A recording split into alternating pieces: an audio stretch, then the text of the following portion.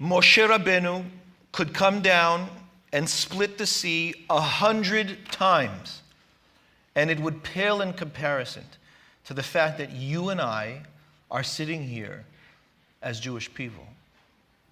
It shouldn't have happened. We should not be here.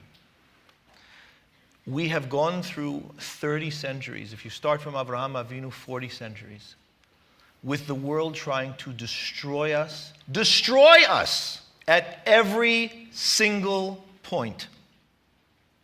We don't realize what it means to be sitting here, to be able to consider ourselves Jews, to speak of what it is that we're speaking about tonight, what it is that Jews across the world continue to speak about.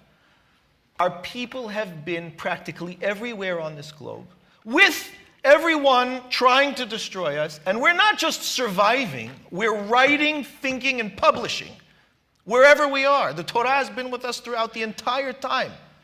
That is, without question in my mind, the single greatest miracle that our people have ever witnessed. You and I are the living testimony to the miracle. So you know what that brings?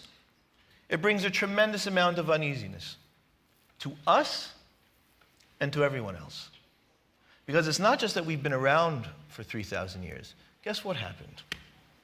We came back home. We haven't been home for 2,000 of those 3,000 years. What were the odds that we would forget about survive, but we've survived it, and now we've come back home. So we have an address now on the planet, and no matter how far you dig down in that land, whatever it is that you find has our name written all over it. It's a little bit unsettling, because you know what it means for us? We're real. I tell you what I consider the greatest miracle in history. Not Keri'at Yam Suf. For me, it's not a great miracle. Why not?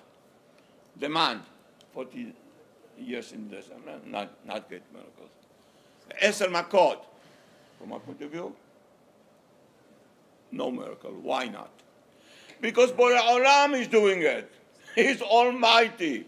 Look at the stars, the Kochavim, the galaxies. He creates everything. What is for Borei Olam to split the water? What is it? Nothing. What is for Borei Olam to shower us with man 40 years? Nothing. From the point of view of Borei Olam is nothing.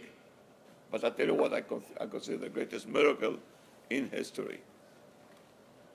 You and I are talking together after 2,000 years. Eretz Israel was conquered. Beit HaMikdash Lo Aleinu was destroyed. The Jewish people slaughtered, scattered throughout the world. And here we are again together. Eretz Israel, Medinat Israel. We're hoping for Mashiach Zikenu. This is a miracle. I tell you why. It's not made by Borei Olam. It's made by finite people, frail people, people that are just humans. And they did it.